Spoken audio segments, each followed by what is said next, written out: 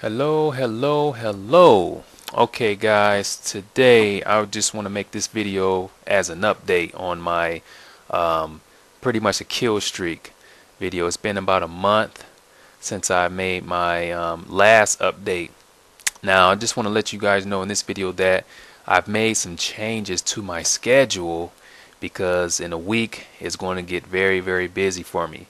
Many of you already know that I have I have two girls on the way. I have identical twin girls on the way. They will be here exactly the 9th of December. So I figured that, given that I'll be taking care of two babies at the same time, I'm going to have to cut down on my language learning a little bit. So I'm not doing five, it was like 4 or 5 languages before actively. I've decided to cut down to 2 languages. So those 2 languages will be Cantonese and German.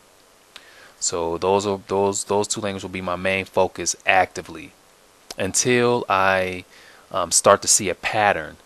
So I have to see, like, after maybe 2 or 3 months, I have to see if I can like add some more languages. But since I don't know what to expect, I'm gonna just keep it down to 2 for now. So again, I have my active language list and my non-active list. That I'm still doing that.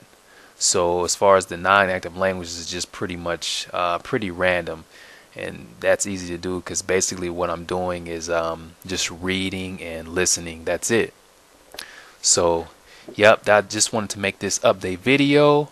I'm still studying. It just I cut down to 2 languages just because I have these girls coming next week. So let me know how you guys are doing with your language studies, and I wish you guys the best. And thanks for viewing, and look forward to you guys' comments or questions.